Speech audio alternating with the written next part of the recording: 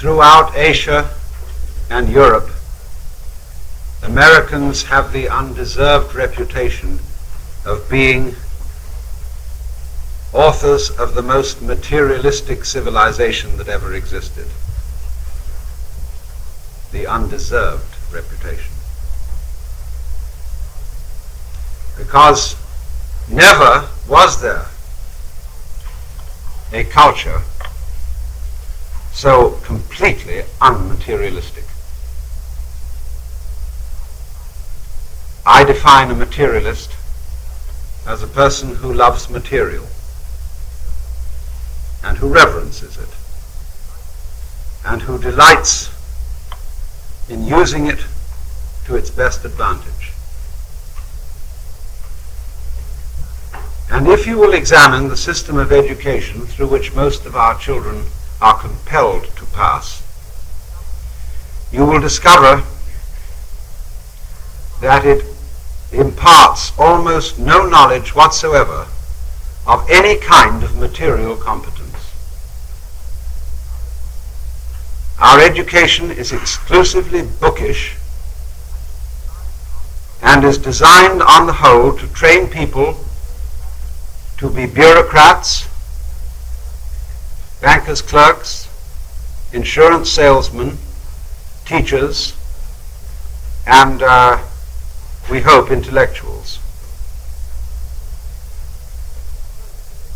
It is a curious thing, but in its weak moments it admits that there are a lot of people going through the scheme who really will never qualify for graduate school, not even perhaps for college.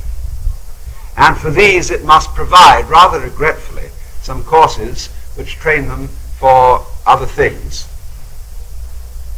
It's always a joke among Europeans that in American colleges you can get an AB, you can get credits towards an AB for courses in basket weaving. And this isn't really so funny as it looks. Because when it is the ideal that sort of everyone should go through college, if possible, you have to adjust to facts. You can't have a nation, you can't have a society in which everyone is always occupied in intellectual and computational pursuits. A few people have to be around who know how to handle the material world in a gracious way. And for these people we provide only regretfully, as an afterthought, that people who might otherwise be dropouts in high school should be given some courses which would prepare them for trades in carpentry, metallurgy, even perhaps auto mechanics, furniture makers, cooks, and so on. But as a rule, because these kinds of education in the academic world are provided only with regret, they are provided in a slovenly fashion.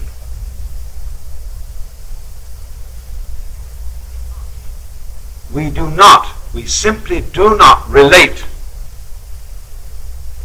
to the material world. And we are increasingly lacking in any kind of competence in handling physical matter, except in such far-out cases as people who make jet aircraft and certain very sophisticated types of scientific instruments, where it is absolutely necessary that there be the highest degree of mastery. Aside from that, because of the lack of material competence, our life is extremely drab. It is simply astonishing that the wealthiest nation on earth simply does not know how to enjoy itself in a material and obvious way. Now, you would think